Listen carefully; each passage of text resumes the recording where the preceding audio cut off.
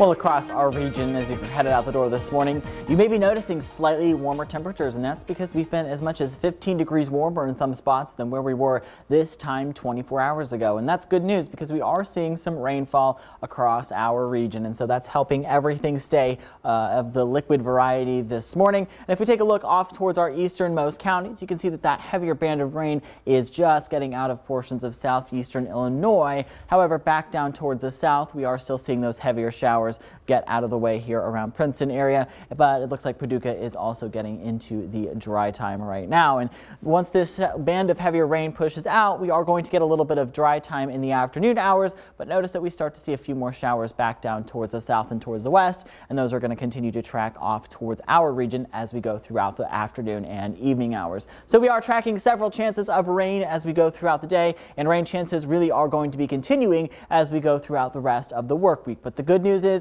we're not anticipating any sort of winter weather throughout our region because we are tracking above average temperatures right now. And we're seeing a temperature in Poplar Bluff of 36 degrees with a feels like of 36 degrees, and that's because winds are calm at this hour, though it does look like there is a little bit of fog showing up on our camera.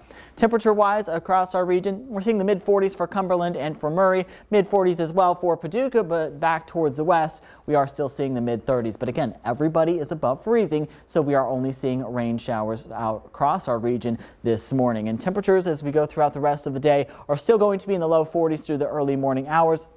And then we're going to be getting into the mid to upper 40s by the time we make it to the afternoon and evening, and that's all out ahead of showers that are going to start to re-enter the region. So you are going to want to keep your Storm Track 3 apps handy today because those showers are going to start to work their way into our region later on today. And so by the time we make it to about 7 o'clock this morning, again, those showers are going to be well off towards our east, and then we're going to get some dry time in the afternoon, but there still could be a few isolated light hit or miss showers before more scattered showers start to work their way into our area by the time we make it to about 9 o'clock tonight. And notice that there's a heavier pocket of showers that's going to start to work its way into our region, and we're going to see that hitting us by about 2 o'clock this morning, or tomorrow morning I should say. And within that heavier pocket of showers, we could even see a few flashes of lightning and rumbles of thunder. And by the time we make it to tomorrow morning, we are once again going to be left with isolated light showers throughout the morning hours, and then by the time we make it to the early afternoon, we're again going to see light showers before more scattered showers work their way into our area throughout the day tomorrow. When all of this is said and done, we could see 2.5 to maybe 3 inches in isolated spots across our region,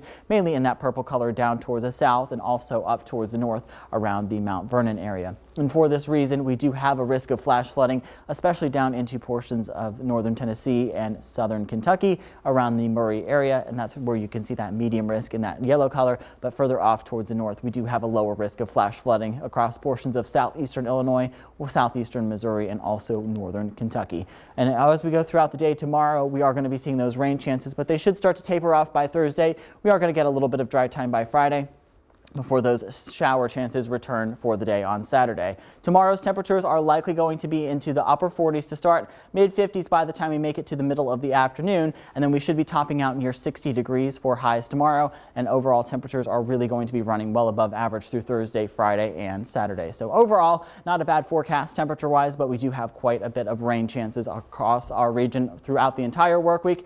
And then by the time we make it to this weekend, we're going to be dealing with a few thunderstorms, especially on Saturday. We'll be drying out for Sunday and Monday, though, with highs still running well above average in the mid 40s and even the low 50s for most of us. And we're not even going to get below freezing until about Sunday night into Monday. And of course, here's that viewer photo of the day. This sent in by Jim Carney from Alexander County in southern Illinois. And it's a cute little armadillo there.